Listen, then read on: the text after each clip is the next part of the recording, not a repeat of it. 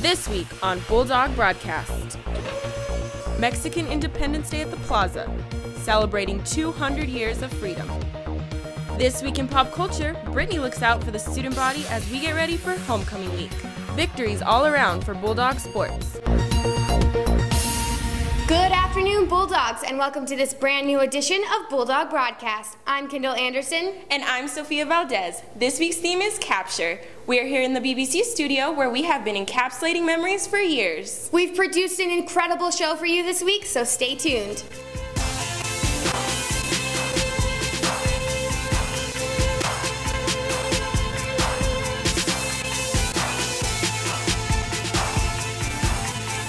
According to a recent study, half of all American adults cannot read at an 8th grade level. The Children's Reading Foundation is looking to put an end to this staggering statistic. This local group is seeking donations to help promote literacy in children. The foundation aims to give books to families that don't have access to a library. Board member Maria Flores explains why getting to kids is the first step. Our goals are to improve outcomes.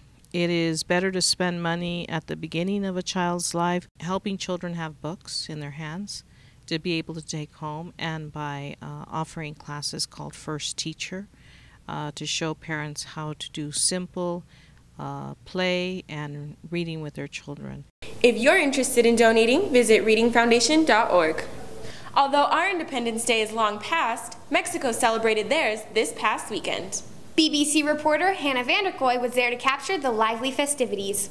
From music to food to games, the Diez de Ses September Festival this past weekend in Old Mesilla captured the essence of Mexico's Independence Day. 200 years ago, after the lengthy Spanish rule, Mexico revolted, gaining its independence.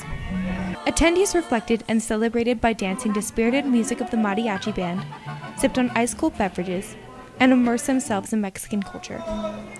Festivity goers share why this day is important to them. It brings our community out, it joins them together, and it gives everybody a common bond and something to enjoy.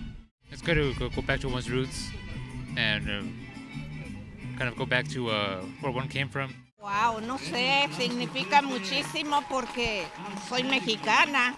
The festivities offered opportunities for all ages, including bouncy houses, Bokotoko performances, and elegant henna tattoos. Henna artist Cynthia McDonald illustrates her love for this event. I love this festival. I love the food and the music and the dance.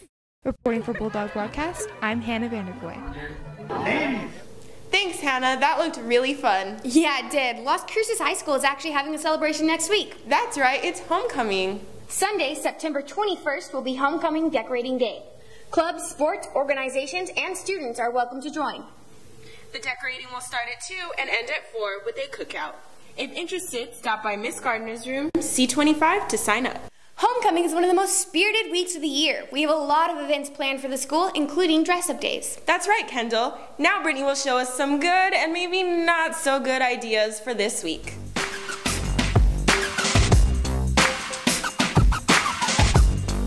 Apple will be releasing the new iPhone 6 and 6 Plus, but it ain't on the dollar menu, so Brit Rom ain't gonna have a new phone.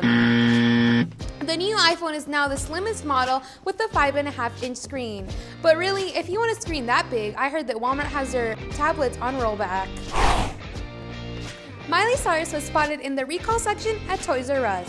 A few days later, she released her newest collection, Dirty Hippie. Her collection features a mixture of raver bracelets, plastic jewelry, and clip-in neon hair extensions.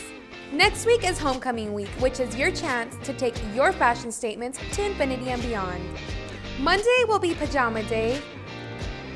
Tuesday will be Alien Day. Wednesday will be Star Day. Thursday will be Decades Day. And Friday will be Spirit Day.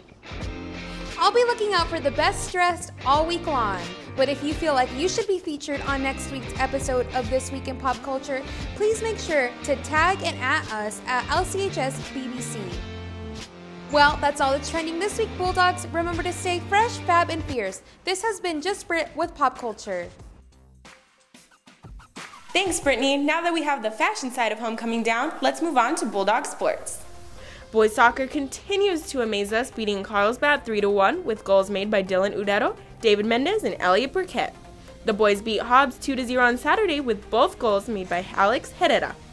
The boys will be taking on La Cueva tomorrow at 7 at the Field of Dreams. Good luck, dogs! Bulldog football pulled off an amazing win this past Friday against the Volcano Vista Hawks, winning 28-22 with a pass made by Cameron Miller to Aeneas Reynolds, making a touchdown in the last 9 seconds of the game. The boys now have a record of 3-0. They will be taking on the Rio Rancho Rams on Friday. Good luck, boys! The Lady Dog soccer team faced off against Hobbs on Saturday, winning 1-0 with a PK kick made by Gwen Holtzman. The ladies will travel up to Albuquerque to play Volcano Vista and La Cueva tomorrow. Good luck, ladies. Volleyball will travel up to Albuquerque on September 20th. They will face the La Cueva Bears. Good luck, ladies. Thanks, Sophia. Students for Sustainability is offering a big reward for going green. Carpool Day will be on Tuesday, September 23rd from 7:45 to 8:30 a.m. If you ride with 3 or more people, you will have a 15-minute extended lunch. Well, that's all we have for you this week, dogs. I'm Sophia Valdez. And I'm Kendall Anderson. Have a great 4-day weekend. Thanks for watching.